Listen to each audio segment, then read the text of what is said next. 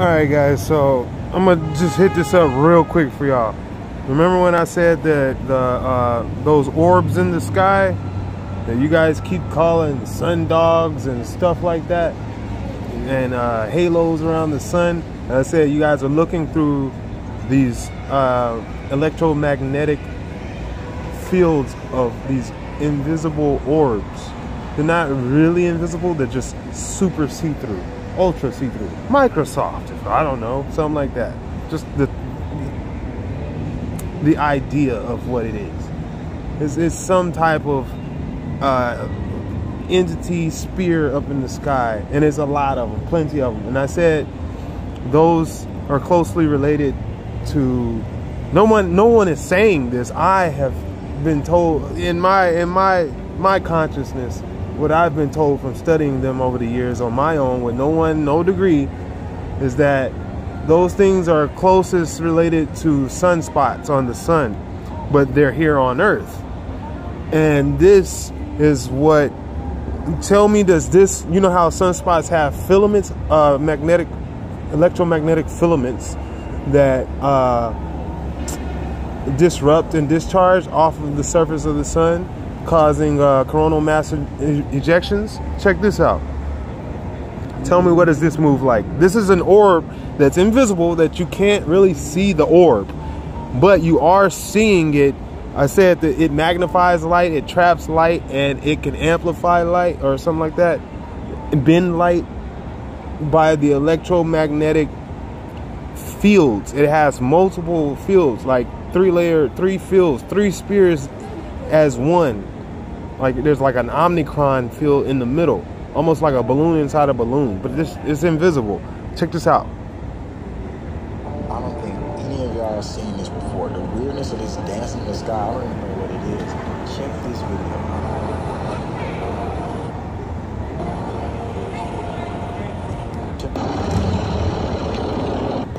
I don't think any of y'all have seen this before. The weirdness of this dancing. So does this move like a filament in the sun?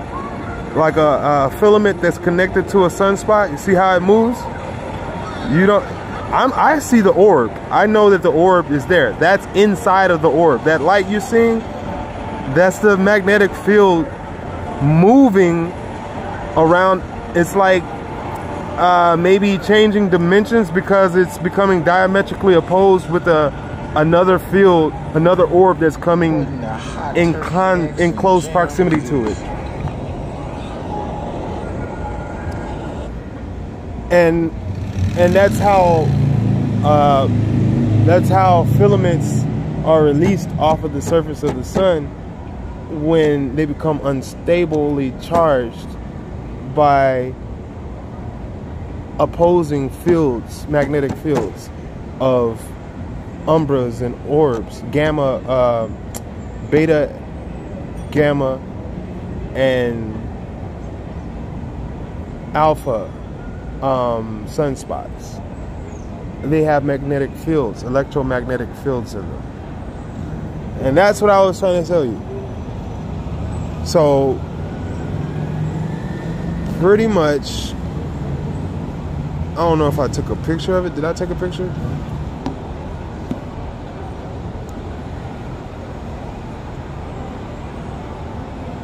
All right, yeah, I think I took a picture. This sort of kind of picture. Let me see. Did I take a better picture? Did I take a better picture? Not really. Here, let me just go to it real quick. I can just reference it real quick. I'm gonna show you what a sunspot looks like. So what was that, 143? Suspicious of sunspot series.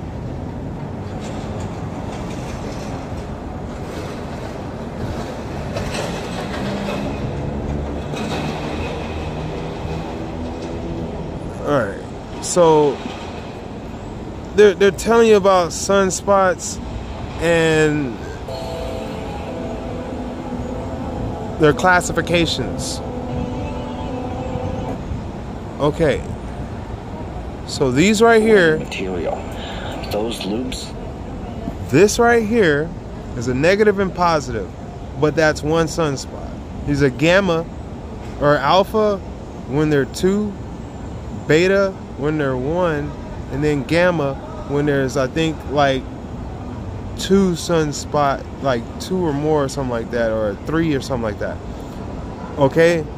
But these, the red and the blue, are magnetic fields. Okay? Negative and positive. And when they come in close proximity with each other, there is a filament starts to build. And they're kind of like connected like a network across the face and surface of the sun. Because above the equator of the sun, the red and the blue poles, positive and negative charges of the sunspots are facing east and west, negative and positive, and then on the southern side of the equator of the sun, it's west and east, negative and positive. So when they go across each other around the equator, the filaments can release and cause massive plasma release off of the surface of the sun. And what I'm saying is, that is essentially what we're looking at. Oh yeah, I was supposed to show you what it looks like. My bad. Alright. Show you what it looks like when these bright loops from previous episodes. Filaments release. That leapt up from the surface in perfectly smooth arches and came back down as smoothly as they rose. The strongest and most visible of those loops connect to sunspots, directly to sunspots, in and out of the very center of the dark sunspot, known as umbra. The intermediate region surrounding that dark central sunspot umbra is called the penumbra, the an electromagnetic phenomenon that we are seeing in new ways thanks to the IRIS satellite. Those loops are actually magnetic fields that contain plasma, charged particles, and probably much of the rest of that solar wind material. Those loops only connect at oppositely magnetized sunspots, or those having opposite polar force. The SDO satellite can show us where the sunspot is positive, blue, or negative, red. Loops come out one sunspot and dive down into one of the opposite charge. Makes perfect sense. The charged particles are moving in maintained currents, so one side must be positive and the other must be negative. Now let's zoom out. Here are the arcs, connected to one red and one blue sunspot umbra. A point of interest, the imager that detects the polarity of sunspots is measuring pure neutral iron atoms. It's also interesting to note just how high off the solar surface these arcs tend to go. Let's learn a bit more about Iris. Thousands watched as she released, fired, and took off for the stars to do its duty. After all the years from fully understanding what we can now see, the race to know our star is on. For example, there are known energetic oscillations. Alright.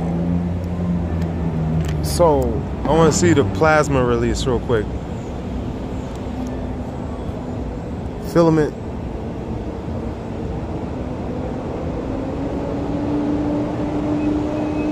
Plasma release.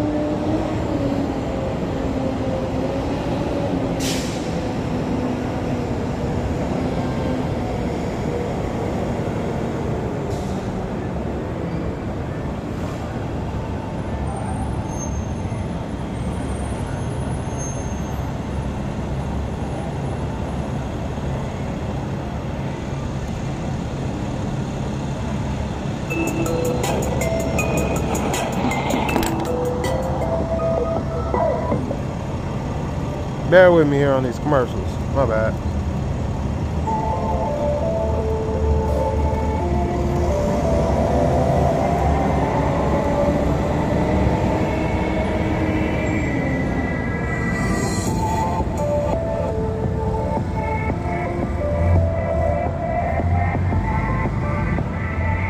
So what they're not telling you is that plasma release that just came off the surface of the sun, that dark stuff, and then went into the dark side of the space near where the Earth is at, right here in the middle.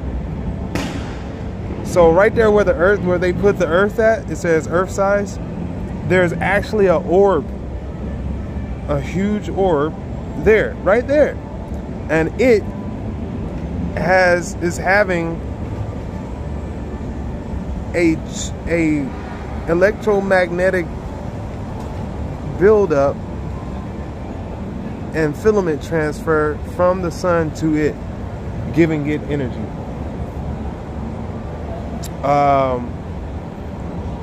That's just one of the things that they're not telling us. See how it's going straight up into a focused spot that looks like almost like a pyramid or a triangle off the top of the sun? It's because that's a hole, like a pole of a, like if they say the Earth is round and they say the Earth has a pole at the top and a pole at the south and it's supposed to be hollow at the pole. Well, the hollow part of the pole of that orb, it's sucking right into the hollow part of that orb, and that would be the negative or positive side of that orb that it's getting sucked into, until the orb finally backdrafts into outer space or outer atmosphere, outer sun orbit, outer solar orbit, I suppose. I don't know. But how do we find truth? But yeah, that's pretty much what I was showing you, what these people are trying to figure out.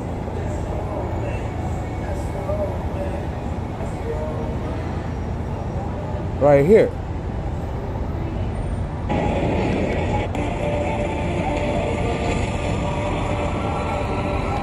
That. What in the hot touch necks and jam is this?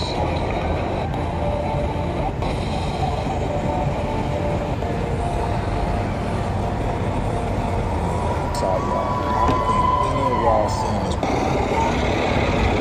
Alright, so this right here is an orb. It's an Earth spot in the sky, just like there's sunspots on the surface of the sun. This is what this is on Earth. And when the sun gets in low horizon behind one of these things, you will see a halo around the sun and like a dark corona around the sun inside of the halo also, because this is like a magnifying glass. And not only that, this absorbs not only light and manipulates light, but it's a electromagnetic filament release. It also manipulates all types of elements: rain, snow, wind, fire, dust. Hell, it don't matter. Everything. These things control a lot of the weather. Now, yeah, I can see it clear as day. I know exactly what I'm looking at. See, you know how like when an airplane goes sonic speed, and all of a sudden that cone, when it breaks the sound barrier, that cone appears in front of it? That's pretty much what this is, because this orb is spinning so fast. Okay? So it's literally creating like a sound wave. The sound barrier is being broken within the confines of the two chambers of its electromagnetic field. Because I said it's like a circle within a circle, a wheel within a wheel, and they have two fields, and they create some weird forces. They can manipulate all type of forces. And I would not be surprised if this thing can shoot down fire out of the sky. I would not be surprised. Like I said, these things are literally what you're looking at on the... See, let me show you what a sundog... Because Mr. MBB33 be showing these things all day. and he don't really see what I see and know about these things. Go down to Mr. MBB. Where you at? Here you go. He's always got every show. He's gonna show you one of these orbs. If you ever feel anxious, depressed, and he don't know what he just keeps. He gives you the scientific write-off explanation. Oh, it's just a sundog or ice crystals creating a prism refraction reaction with the solar light, swamp gas type shit. Hey, what's up, guys? Hope everybody's doing well and having a great day. Over here at NCWeb, we're looking at a map of the current wildfires out here in the western are part of that onshore movement. Cloud cover. All of these clouds are being influenced by Hurricane K. You can see some color up there in the sky. Oh yeah, in the middle of the hurricane would be one of those orbs. That's just plain and simple. I'm just letting you know that right now. In the middle of a tornado is one of them orbs. Trust me, please believe. Ain't nobody ever told you that, but I'm telling you, bro. I'm telling you. And looking back at that video, I went back and checked it. Sure enough, you guys were correct. I did indeed say November. And at the time I was reading the Schumann resonance graph, I happened to glance down and I noticed these photos I had down here on my desktop, and this is something that I'm currently working on. And it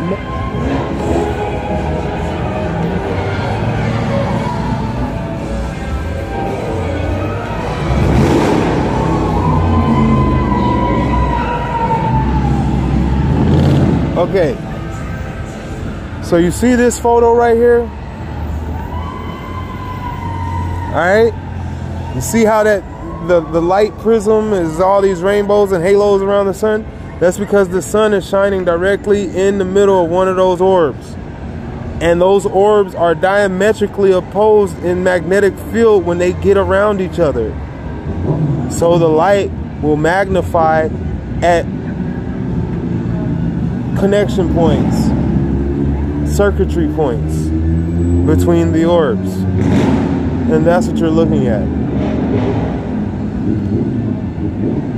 The orbs always make, see how in the very center of the screen, not where the sun is at, but above the sun, see how I said there's a dark halo around the sun, like in a dark corona around the sun, with the that above that, right at the crest, at the top, at the apex, see how it makes like a eye symbol, like a eyelid that's closed, or a eyelid, right? So when even the clouds, it makes like a disc shape. See how it's like a disc, but it's also like an eye? Even the cloud, whenever you're looking up in the sky, you'll always see the clouds bowl, make a bowl like that. They'll bowl down, like there's a, like you know how like if you have a trampoline and if you set like a bowling ball in the middle of it, and it'll bowl down in the middle. And they say that that's kind of how like black holes and space works and black dark matter and all that mess. They say space is like a blanket, and then there's like gravitational bowls in it that cause everything to go in certain directions. Well, essentially that's what this is with an electromagnetic field, and it's pretty much invisible. Now, yeah, man, like this is what you're looking at right there.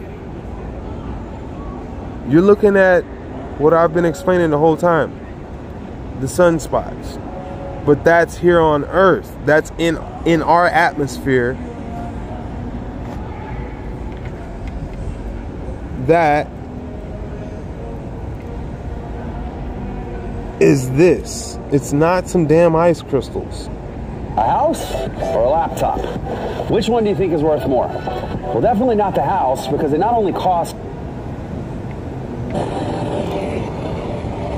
It's that. And it's like a filament release.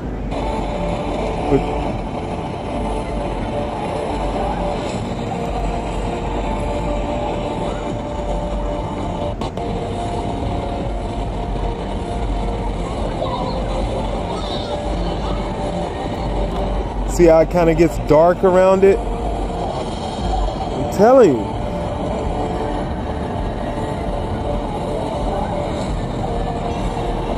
Alright, and the way it moves like that, think about how if you try to put a magnet near another magnet, how if the magnet is laying down, it'll like flip and move really sudden, really fast, but very subtle. You know what I mean? Fast but subtle. Like it'll move fast with authority, but it won't go far. It'll just spin fast and stick there because the field will trap it from. It won't keep its momentum when it spins because the other side of the pole will come around and cause it to suspend in the middle of its tumble. Well, that's what you're looking at this at. The light is showing that. It's showing that. That's what you're looking at. Okay? Okay. All right. So that's exactly what I was saying about the sun. What you're looking at is sunspots.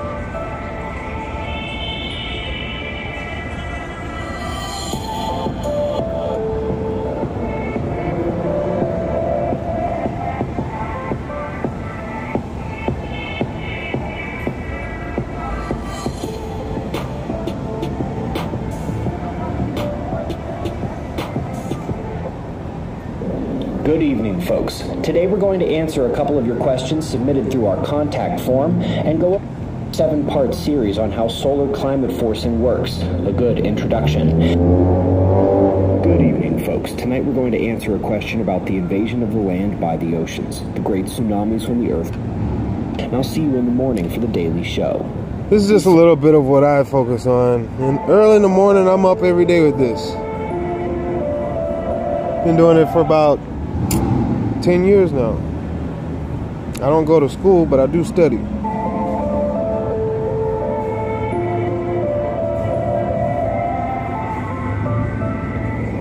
Good morning, folks. We've got excellent journal articles today.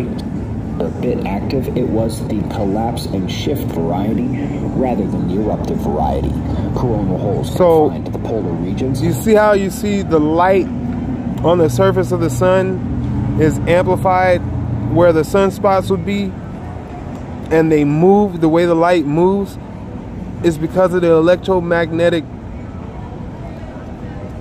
fields becoming diametrically opposed and extending and shifting.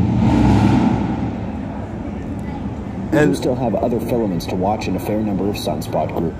And that's exactly what you were seeing. That's exactly what you're seeing right there, but on Earth. I don't even know what it is. Check this video out.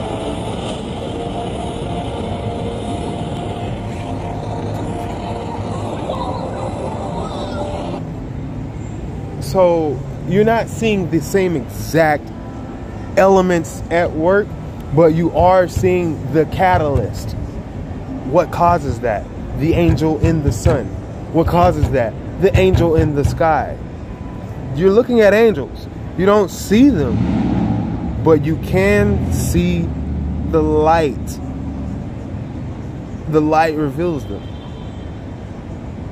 That's just, and the shapes, the feng shui of the clouds are moving around them. Even the birds get caught up high into the sky in their fields. I've seen it. Little small birds be mile up.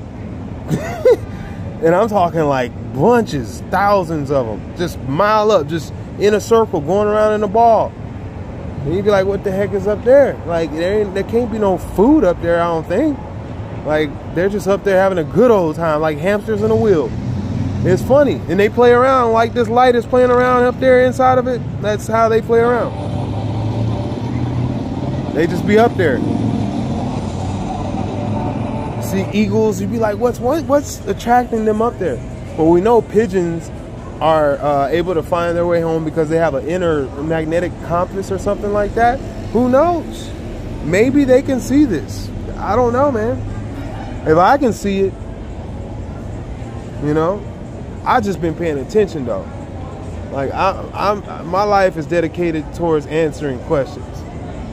If I got questions, I may not give you the answer today, but when I find the answer, if it's a good enough question, I'll give you some real good details. I'll let you know the devil is in the details. They doing something. I'm not this. Hey,